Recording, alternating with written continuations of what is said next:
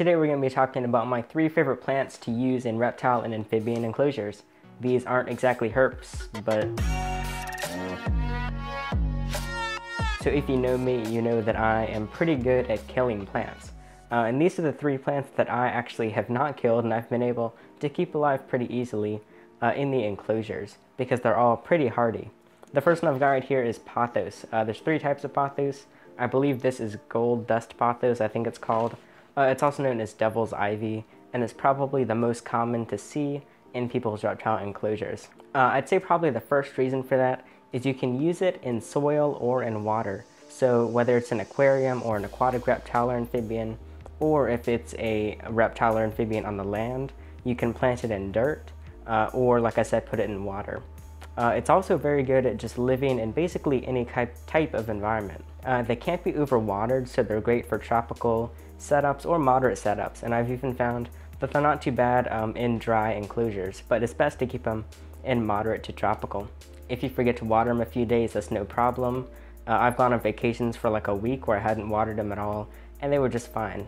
As you can see, you can have them grow up, basically in an up direction by putting multiple pieces together, but it technically grows in a vine.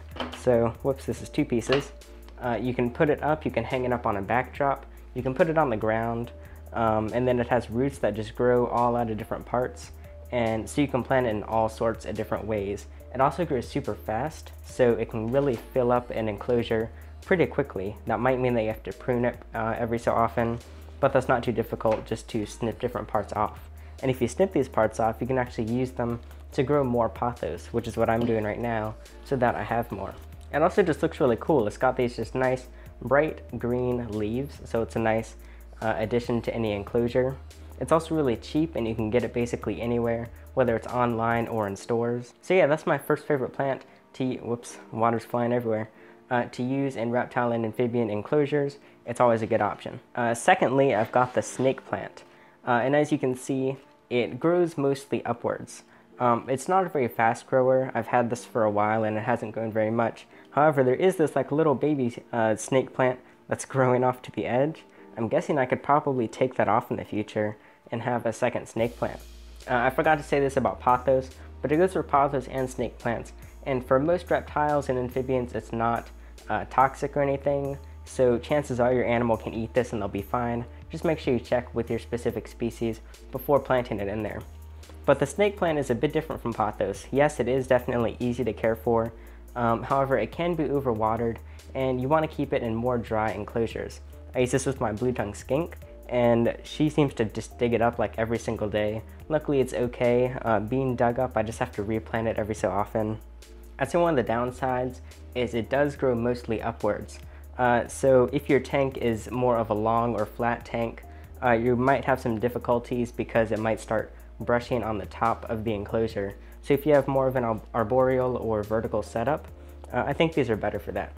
So yeah, that's the second plant I've had the most luck with in enclosures. The final one is the umbrella plant. These guys, they actually end up growing bark, but since this one's so small, it doesn't really have any bark yet.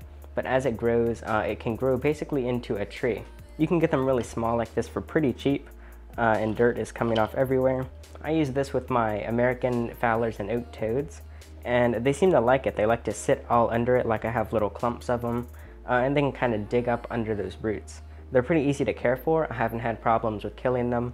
I'd say they need more moderate watering. I really don't know enough about them to tell you the details on care, but they are pretty simple.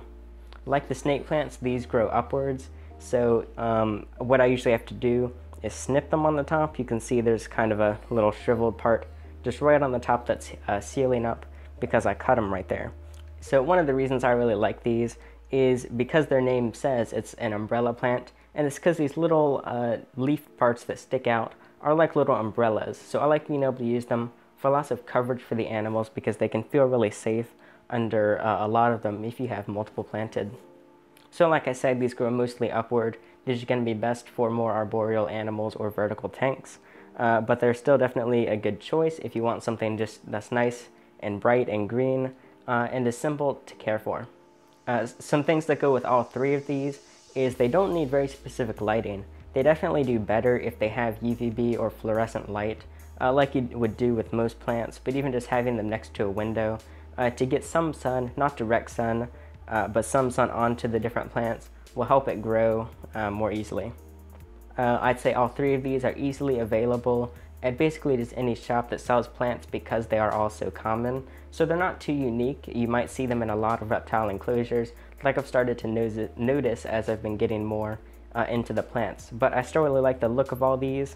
We've got the umbrella plant, the pothos, and the snake plant. But hopefully this helps you out with picking out some good natural plants to help make your tanks look a little bit better, and to give your animals a bit more shelter and make them feel like they're in more of a natural environment.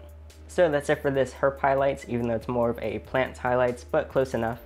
Yeah, that's it. I'm Alex, and thanks for watching.